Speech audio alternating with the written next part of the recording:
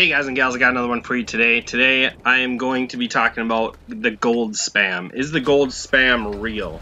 Well, this is actually just like a couple snapshots out of a ton of games, but I read on Reddit this post about why do people use gold spam, and there's an interesting argument. It's in the game, everyone can use it. Why do people think it's an unfair advantage? And it's an interesting thought.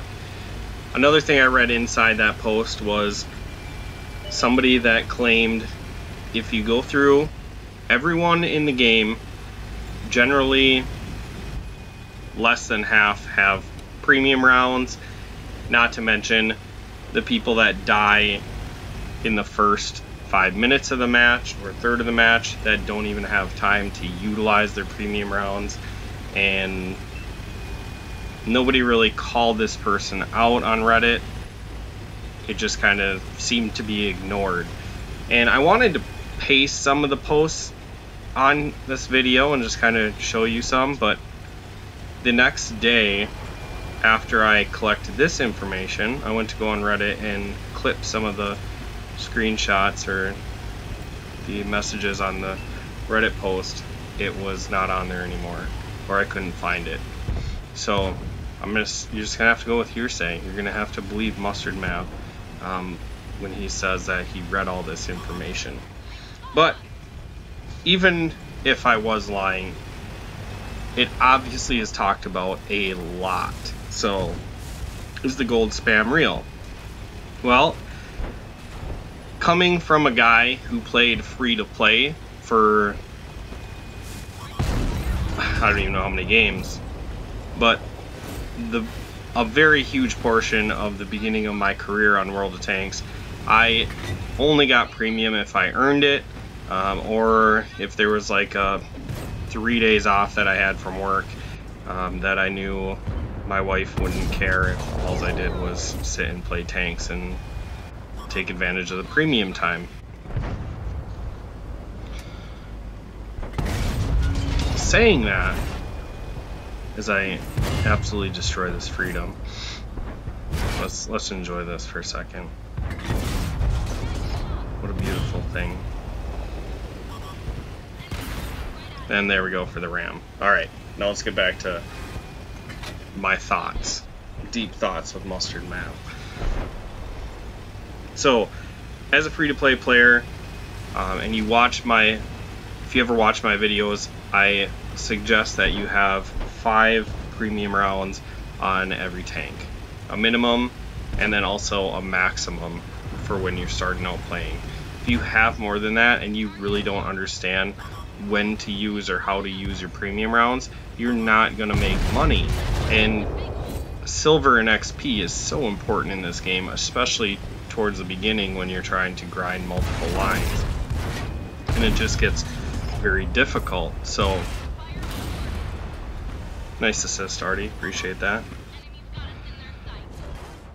So, what I'm getting to is, a lot of the times, newer players, even though they have the same advantage as everyone else, they could put premium rounds on their tank. It's just not efficient for them to be able to advance down the lines that they're working on, or advance in the game, if they pack their tanks full of premium rounds. Let alone do they understand the whole concept of all the different rounds and what they do.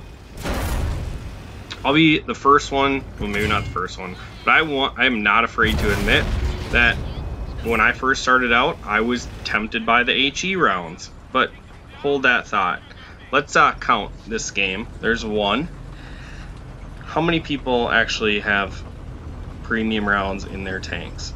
Neither artillery and my team have premium rounds. T28 does not have premium rounds. LT432, premium tank. ELC even 90, premium tank. Bad Chat, not a premium tank. VK3002, not a premium tank. Panther, not a premium tank, but also doesn't have premium rounds. T34-100, not a premium tank. Pershing does have premium rounds, not a premium tank. Centurion 1 does not have premium tank. Oh, can't talk. Premium rounds, not a premium tank. CDC, premium rounds, has a premium tank. Boulder has premium rounds, and he only has 6, so I probably shouldn't even count him, and I'll talk about that at this point. This guy carries 2 APCRs with him, and this was really like my life once I started finding out premium rounds and what they did.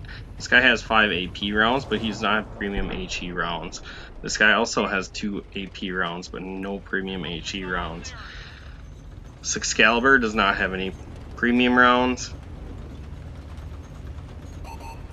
So what's interesting as I flick through these, the SU-101 does not have premium rounds, and I was very surprised how many people actually didn't carry premium rounds. Now, we get to the LTTB. Now this guy is platooned up with this guy, which also has premium rounds, and this guy, which also has premium rounds. And this is a premium tank. The LTTBs are not. But this guy has 5 APCR rounds, so he goes off my rule of thumb. This guy is a premium tank, does not have HE or premium rounds. And really, it's just interesting to go through games and see who has premium rounds and who doesn't. Now this is the Freedom that I destroyed and I made you guys watch. He does not carry premium rounds in his premium tank, neither does this Death Stalker. So now I kind of feel guilty. Black Prince is not a premium tank. And now we're back to me. So a total of 11 out of 30. Majority of them are premium tanks, but also premium tanks don't all have premium rounds in this match. And I didn't just hand pick this one, like go through a bunch. Now let's enjoy this moment. Artie's trying to do what good Arties do and kill themselves. Unfortunately, he didn't do it at the beginning of the game, so I have to help him.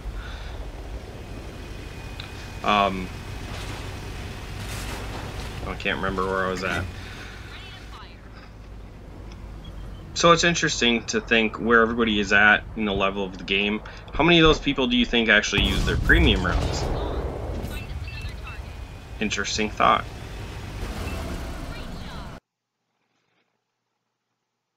So we get to endgame stats. Make 117,000. Get 5 kills, 2,800 damage, blah, blah, blah. And going for my 3rd mark of excellence in this thing. Let's see how we're doing. 92.5. Getting close, getting close. That might be an upcoming video. Alright, so let's stop kidding around. Let's jump into a tier 10 game. And now I'm in my Progetto on Ravaged Capital, which I prefer to be in a heavy tank, but whatever. I'll make do. I'll take my quote-unquote low DPM Italian medium squishy tank into the city. And there's only one way that I play this map. You gotta win the south. You gotta win the south. Now, if you win the north and you do it very quickly, and then you split your forces kind of down the side and then the other half through the middle, you can collapse the north on top of them and then pretty much surround them in the south. And I've seen it won that way, but majority of the time this map is won in the south.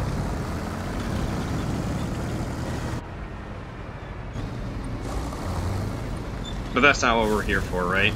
We're here for premium rounds. I load 12 heat on this tank, and I honestly don't use 12 heat in any match that I've ever played in this tank that I recall. Now, I could be lying to you here, but I really don't feel the necessity to use heat rounds in this tank. I've used HE on ship barns and waffles. And I'm sure I have used heat rounds on E100s and Russian tanks, Mouses, so on and so forth. And do we go for a clip here, or... Oh wait, no, we're a Progetto. We don't have to go for a clip. We just automatically reload our gun, which is a sweet thing about the auto reloading system. Our E4 shuts down that baby Pershing. Now we're driving out into the middle in front of a lot of tanks. We're going to get to the side of this Carnarvon. See if we can shut him down. Lock his track down. We got one more shell. And we lock him back down. And we can't really do anything here, so we're going to reload. Now we've won the south. Mustardmav says if you win the south, you win the game. Well, we track the Carnarvon back in place because my VK-72 can't kill him. Give him a nudge, get him destroyed, and take a beating from this waffle. Probably shouldn't have drove out there and done that. The Carnarvon was not worth that. Now, what our team did wrong is they are still in the south, or they have followed me into this terrible position in which we are now locked down because the northern team took the north so fast, then went down the side, split their forces, and put the rest in the middle, and now we are surrounded. And rather than getting on the cap, putting cap pressure, and forcing them into bad situations, we have decided to just attack. Now, I'm going to take the time to get out of that crappy position. And if I die, I die. I just need to get in a better position to where I can help my team win. So, I scoot over here. Hopefully, they are not going to cap and they're going to rotate down here. I'm waiting for some help. Here comes a Death Star, and that is just what I needed. So now, after he shoots, if they rush him, I should be able to clip out whatever is on the base. Except, he scared them away. Alright, so we'll push up. We'll try to get some shots into this 140.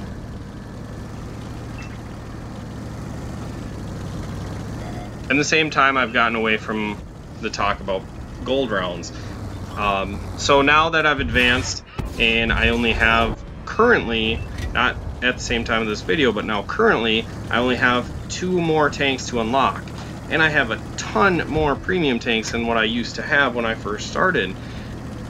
Because of this, I can afford to put 12 premium rounds on my Progetto 65. I can afford to put 20 rounds on a tank that carries 60 shells. Like, it just makes sense to have them when you're in situations where you just have to get the shells out and make sure that you pen it. In high pressure situations, you want to make sure that you're penning. So it's good to have those rounds, and you won't get an RNG roll that will mess you up, like that one, shooting a 30B in the belly pan when you miss to the right and do this track instead.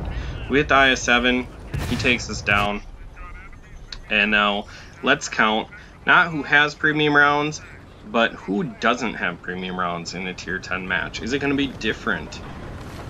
Well, Waffle, he carries 5, and he carries, you know, he doesn't have a lot of ammunition, so we'll give him that. We'll count him as 1. And then RDs are 2 and 3.